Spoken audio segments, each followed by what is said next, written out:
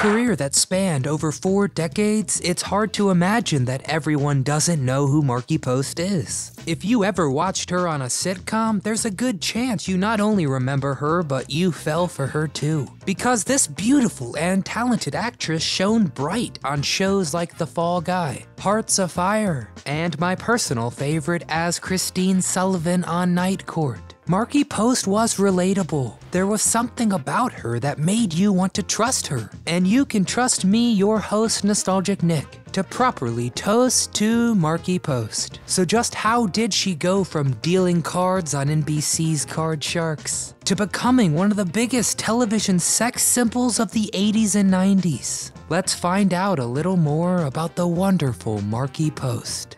Early life. Markie Post was born Marjorie Armstrong Post on November 4th, 1950 in Palo Alto, California. Her father, Richard, was a nuclear physicist, and her mother, Mary Lee, a poet. She and her 2 siblings attended Las Lomas High School in Walnut Creek, California, where Markie was a cheerleader. She then earned a Bachelor of Arts degree from Lewis and Clark College in Portland. And now the education was done, so it was time for television. Just not in front of the camera quite yet.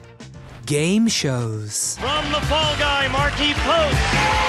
At the beginning of her career, she worked behind the scenes on several game shows. First as a member of the production crew on Tom Kennedy's version of Split Second. Then in 1967, she earned an associate producer credit for Alex Trebek's Double Dare, before finally shuffling and dealing magic as a card dealer on NBC's Card Sharks. Think along the lines of Vanna White, but with giant playing cards instead of an E or S. And as her career in front of the camera began in the early 80s, she transitioned from the production team of game shows to appearing as a contestant. She appeared on Match Game, Hollywood Squares, and Super Password, and even helped a contestant win the $100,000 grand prize in a November 1987 tournament episode of Pyramid. 'Cause Markie seemingly always had good luck.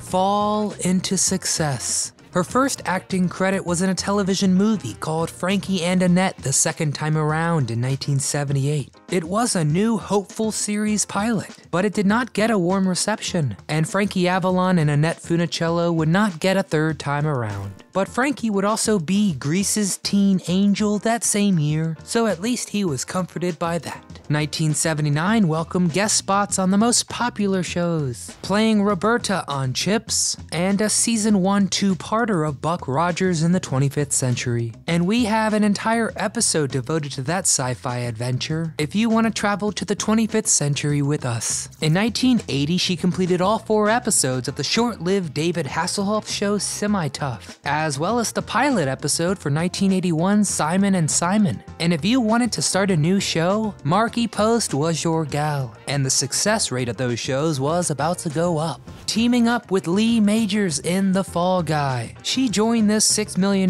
man vessel for season 2 and beyond, playing Terry Michaels, a bail bondswoman who replaced Big Jack. And this really is where America began to fall for this incredible actress. She appeared in 65 episodes from 1982 to 85. Let us know in the comments what your favorite bounty hunting episode was.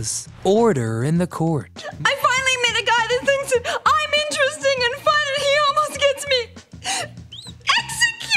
executed! Markie's Fall Guy role led right into her next, possibly career-defining role, as Christine Sullivan in the wildly funny Night Court. From 1984 until 92, she played a public defender who first appeared in season 2 but wasn't a recurring character until 3, transforming into a crowd favorite for the rest of the run. Christine was the romantic interest for the lead character Harry Stone, the Mel Torme-loving judge, and Christine was so charming as she dodged advances from Dan Fielding all along the way. And we can't forget Christine's infatuation with Princess Di, the royal family, or her collection collection of porcelain thimbles. And we remember these details because Markie Post was so dynamic, so memorable. Night Court ran for 9 seasons and racked up over 30 Emmy nominations. And yes, of course, we have a Night Court video as well, noting all the lesser-known details of our favorite nighttime courtroom. Post, along with some of the cast of Night Court, appeared on the 2008 episode of 30 Rock, the one with the cast of Night Court, to finally give Night Court a proper finale and resolve the love triangle from the show. It was a fun way to see our favorite characters again. I loved Harry Anderson asking Tina Fey if there was any job openings at 30 Rock. Hey, are you with Network? How about if Heroes had this new character and his superpower was like close-up magic? What?